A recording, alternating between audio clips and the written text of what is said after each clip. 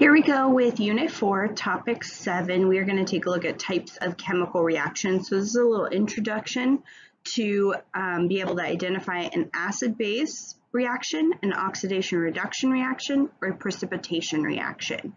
And then the next couple of sections will go more in depth on acid-base and oxidation reduction.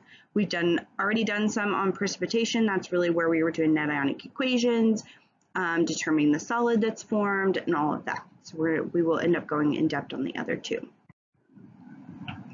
So to identify the reaction type, we want to analyze the chemicals that are involved and take a look at what kind of chemicals we have. So we'll look for some specific things there. We'll take a look at states of matter, because as certain states of matter appear, it'll help us recognize certain reactions happening. And then we want to analyze if a chemical has changed charge. So has it gone from being an individual element to something in a compound, or vice versa, because that's going to be an indication that charge has changed and indicate the type of reaction. So we're going to start with acid-base reactions. Acid-base reactions can be recognized by the chemicals involved and their products. So we really want to analyze those chemicals that are involved here. The reaction is also called a neutralization reaction because when we do an acid and a base, oftentimes they neutralize or create a more neutral pH. An acid is a chemical that donates or gives up a hydrogen ion during the reaction. So to be an acid, you really have to have that hydrogen ion hanging out in your formula. So we've got some examples here. These are all strong acids, and we're going to be learning about the strong versus weak acids in our next section. But our strong acids like hydrochloric, hydroiodic, hydrobromic, this is nitric acid, HNO3, and sulfuric acid at the end, H2SO4. Those all have a hydrogen in front, and that is a key indication that we have an acid. And during the reaction, those hydrogens are going to be given to another chemical, and that indicates or that defines it as an acid. Now, the other part of an acid-base reaction is the base. And a base is a chemical that accepts a hydrogen ion during the reaction. Many of the bases we will encounter also contain the hydroxide ion, that OH- ion, one of the polyatomics that I wanted you guys to memorize at the beginning of the semester. So we've got some of our strong bases here. We've got sodium hydroxide, NaOH, potassium hydroxide, lithium hydroxide, calcium hydroxide, magnesium hydroxide. So all of these are strong bases. They've all got either group 1 or group 2 metal, and then the hydroxide ion to balance the charge. So to create a neutralization reaction, we can pair one of these acids with one of these bases, and we can see what happens. So we've got HBr, so that is our acid. I'm not on my tablet, so it's a little harder to draw. And then we've got lithium hydroxide, so that's our base. So as they're defined, the acid gives up the hydrogen ion, and the base accepts it. So what accepts it here is this hydroxide part. So the hydrogen and the hydroxide come together, and we get water, which is neutral. And then the rest of it, we've got lithium and bromine. Lithium's our positive ion, bromine's negative ion. They create an ionic compound, also called a salt. So neutralization reactions are determined by having that acid and base, having that exchange of hydrogen, but also that they create water and salt. Remember, a salt is just an ionic compound. In this case, lithium bromide, and it is aqueous.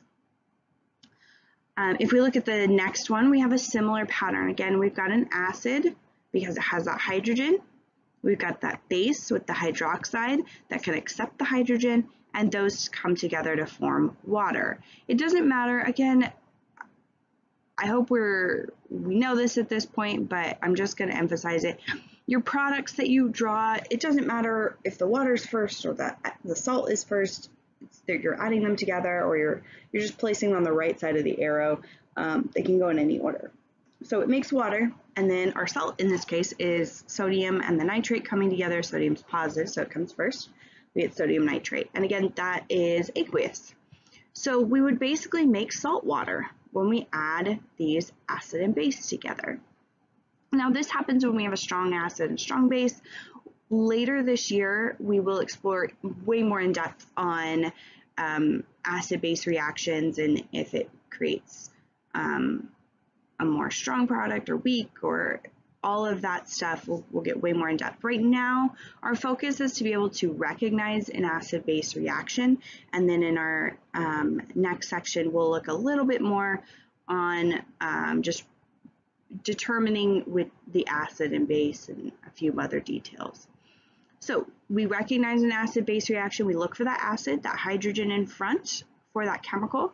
We can look for hydroxides to be a base, and we can look in the products for a water and salt. All right. Let's take a look at oxidation reduction reactions. We also call these redox reactions, R-E-D-O-X, redox, okay? So let's look at what this means. Oxidation is the loss of electrons, okay? When you lose electrons, the charge of the substance will increase, and we call that oxidation. So for instance, if sodium, drawing this the best I can, as a solid, right, we have solid sodium, if it reacts and becomes its ion form, that is positive, Na+, so when it becomes a positive ion, like when it reacts and becomes sodium chloride, it has been oxidized, it's lost electrons. So anytime we create a positive ion or anytime an element's charge goes up, it is going through an oxidation, okay, losing electrons. So oxidation is loss, and that's a way we can start remembering these. I've got a little acronym for you.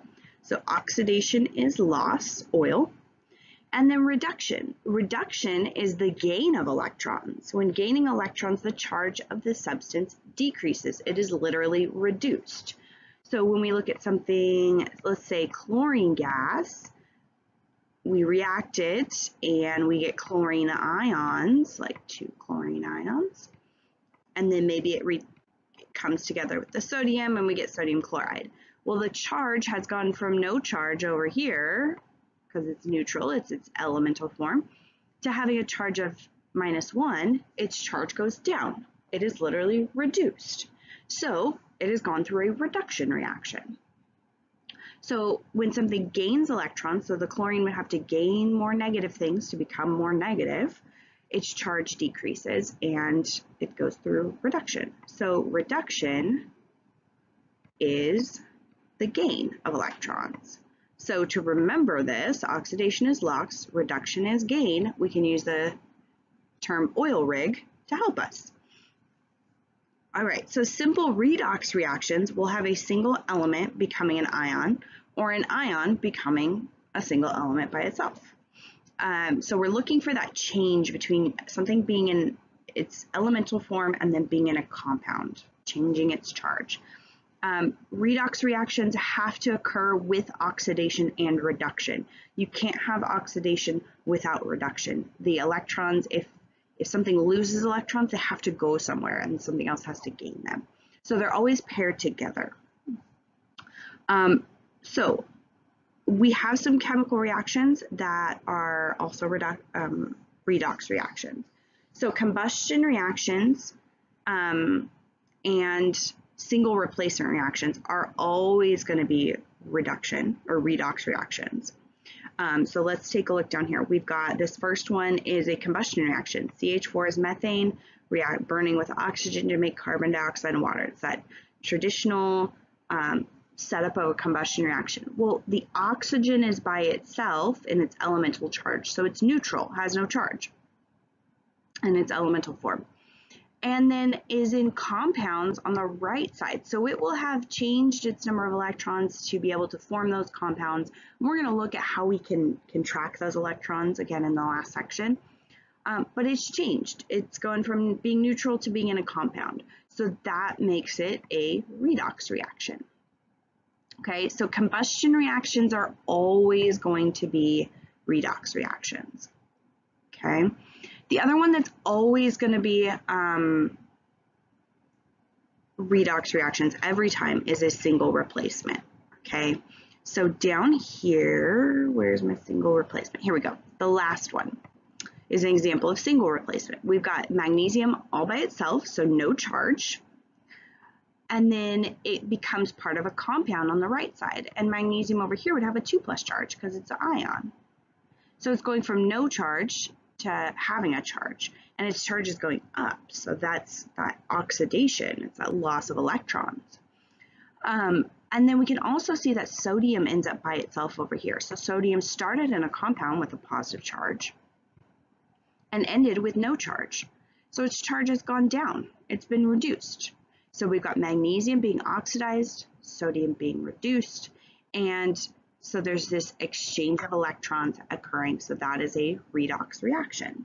So those are always redox reactions when you have single replacement and you have combustion. Now, other ones that typically can result in a redox reaction are also synthesis and decomposition. So those are also listed here, synthesis and decomposition. So those are our middle two. So our first one, we're taking sodium and chlorine and making sodium chloride. That is a synthesis. So we've got our elemental form with no charge on sodium, no charge on chlorine. And then we have sodium being positive and chlorine being negative. Sodium loses its electrons, chlorine gains electrons. And so they're changing their charge, and that's going to be that exchange of electrons to create that change in charge. So that'll be redox. All right.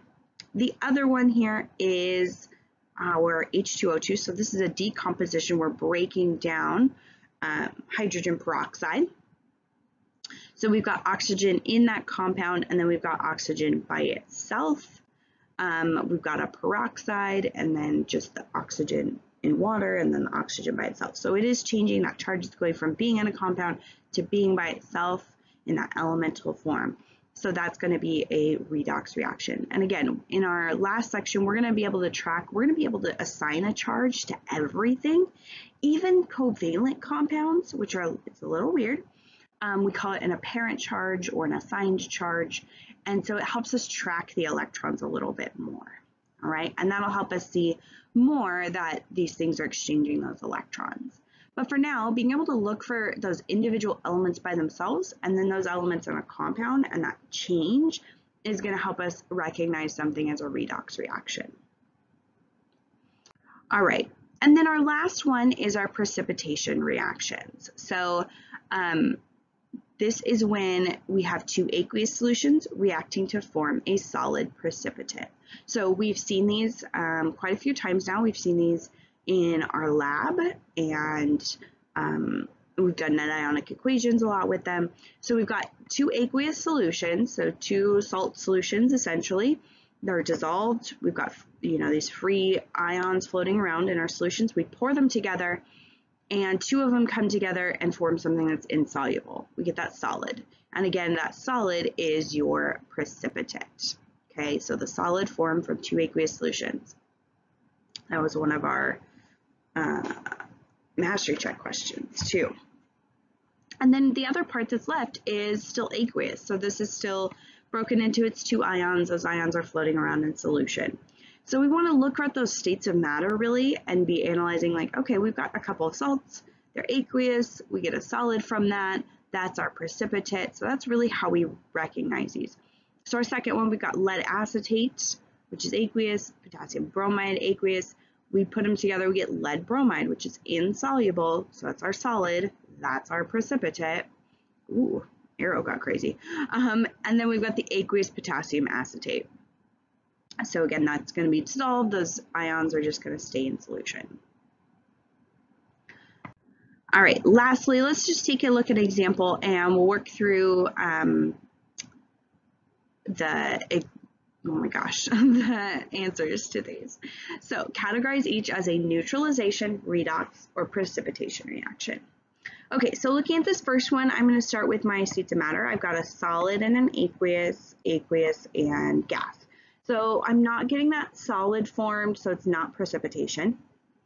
And then we got neutralization and redox. So I do see an acid. I've got hydrogen.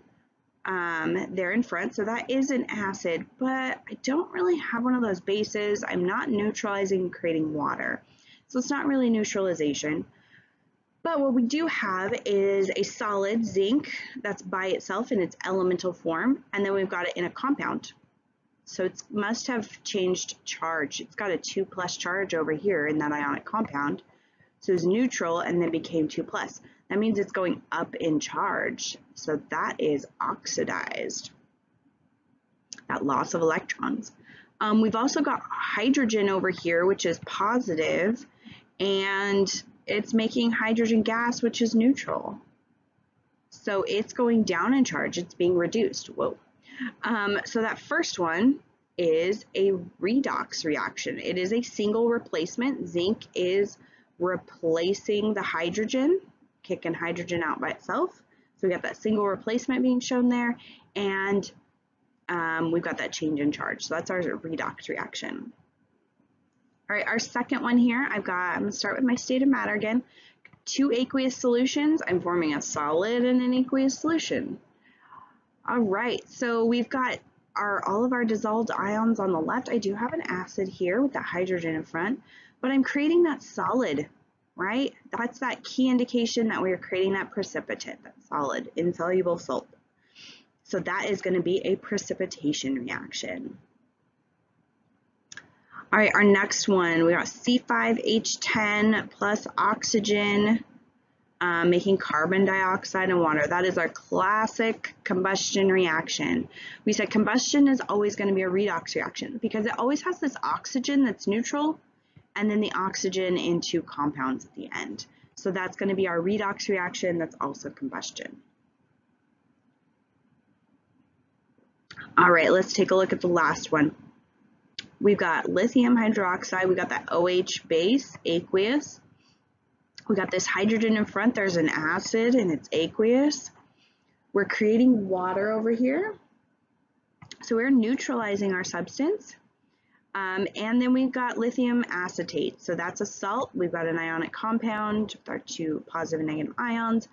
So this is our classic acid-base reaction. So acid plus base, those hydrogen and hydroxide make water, and then we've got our salt left over. So that's how we can start breaking these down and recognizing our different types of reactions. We've got a little bit of practice on this, and then we'll go more in depth on redox and acid-base in the next 2 sections.